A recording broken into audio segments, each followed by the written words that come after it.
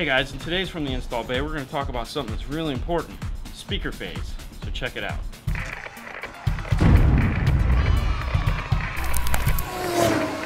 Okay, so you just put a set of speakers in your car, or you're trying to put a set of speakers in your car, or you want to put a set of speakers in your car, or you already have speakers put in your car, and they don't sound the way you should. There could be a reason for that. They could be out of phase. Now you say, what is this thing that you call phase? Phase is the direction that the speaker moves. Speakers move in, like this, and out. Well, this one's shot, but they move out as well. So if all the speakers aren't moving in the same direction, you get the term called out of phase, meaning this one is doing this, and this one is, so you get this right here. You want this, squeezing your head. Okay? So there's a couple tools that allow us to check the speaker phase at different aspects of the installation. And they run anywhere from $7 to $8. Some of them are free, and some of them cost more, $100. Now, there's one, if you've got a smartphone, this just so happens to be an iPhone, there's one app that I like to use that's called Speaker Pop. Okay? Now to do Speaker Pop, all you need is an auxiliary cable. You plug the auxiliary cable into the phone, you plug it into the aux on your radio, you put this in front of the speaker, your microphone, just like that, and it goes tick, tick, tick, and if it says plus, you have it in phase. If it says minus, you have it out of phase. We'll have a video showing you this app at a later date. Now, this little guy here, I picked up on Amazon for like $7. This thing's really nice. It's got a button here, takes a 9-volt battery, lights up green if it's in phase, and yellow, or I'm sorry, red if it's out of phase, and yellow if the battery's dead. This one's awesome. Now, you can use them in conjunction with one another. So if you plug this in, if you plug Speaker Pop in and you have it popping and making the sound, and you don't want to have an aux cord that's long enough, you can take this guy and just go to each speaker in the door. We'll show you all this. Then you have this guy here. This is the PT9A. This is the premium. This has basically everything we've talked about built into it and more. This is what every installer should have. Because it'll do everything. It has a line output, just like the phone. It has a tone generator built into it, so that you can test speakers on a bench. And it also comes with a CD for your pop sound. This one also comes with a CD. Now, great, we've talked about all these. Let's put them to practical use. What do they do? Okay, so we're going to start with this one. Now, we've taken the speaker out of the car, and we want to know what is positive and what is negative. Now, you could test it with something as simple as a 9-volt battery. Strip the wires and pop it. You have a positive side of the 9-volt and a negative side of the 9-volt. Take it to the speaker wire,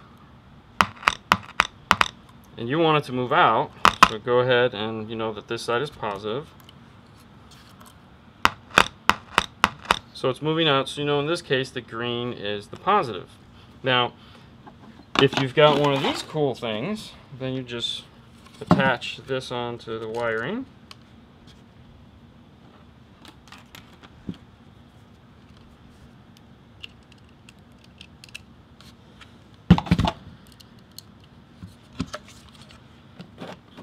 Turn it on.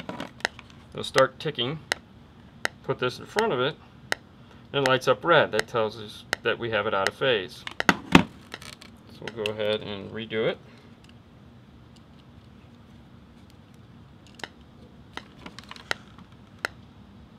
Now we know we have it in phase, so we can look and see what we have, and we can go from there.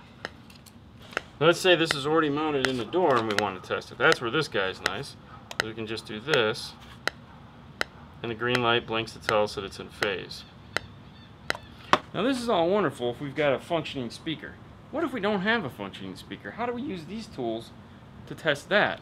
Let's take it into the car and check it out. So we've got our speaker mounted in the door, and we have wiring here, and we have no idea which one is positive and negative.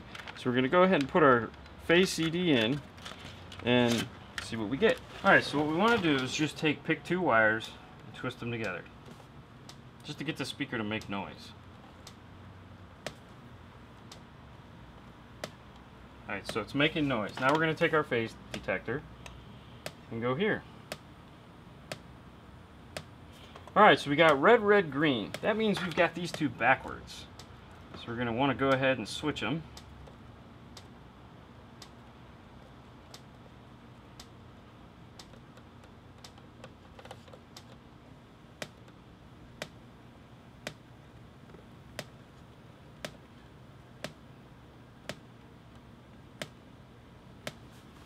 Now we'll test it again.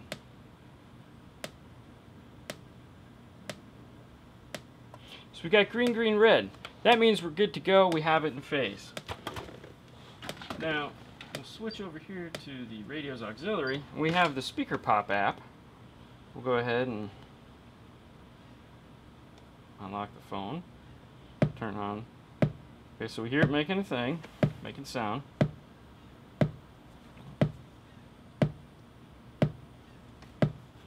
It's flashing, so we'll turn it down some so we can reduce the output. We don't want to damage the speakers. And there we go. It's showing us that we got it right, which we knew we already had.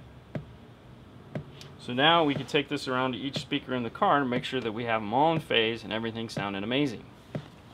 Let's go ahead and wrap up this.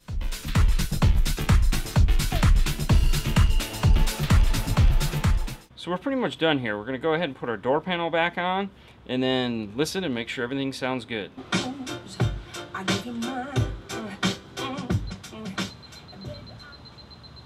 Well, everything sounds good, so we're done. For a full list of the tools that we used in this video, check out the link below. Also, as usual, thanks for watching, guys. We're going to try to do more videos like these, so stay tuned. You can find us on Facebook, YouTube, and Instagram. As usual, have a great night, and we'll see you next time. Bye!